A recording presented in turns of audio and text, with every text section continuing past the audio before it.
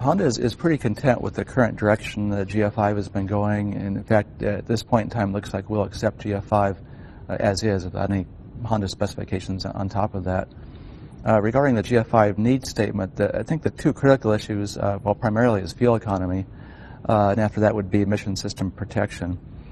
On the last issue, here, at least in California, we have some pretty draconian regulations coming out pretty soon from the ARB, specifically LEV3, so emission system protection is important.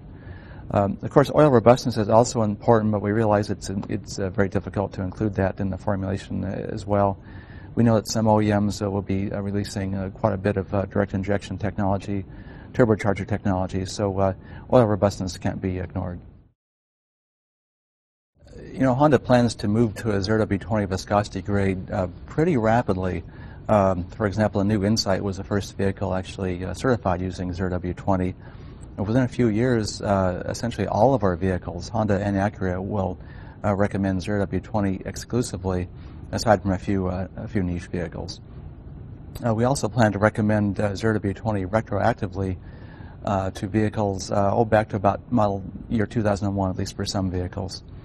So within a relatively short length of time, we'll have about 10 million Honda and Acura vehicles on the market that can recommend 0W-20. We have absolutely no concern whatsoever with wear with 0W-20. We've been using this viscosity grade in the Japanese and European markets all the way back to 2001. And of course, all of these vehicles were purposely designed to run on 0W-20 or even lower viscosity grades. Honda thinks there's still room to improve fuel economy by decreasing oil viscosity. In fact, in Japan, Honda has developed a 0W-10 oil. In fact, some of it's being used as factory fill for vehicles that are imported to the U.S. market.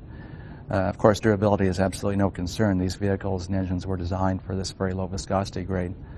Honda is actively working with the industry consortium to address the changes needed to SAE J300 to accommodate these very low viscosity oils.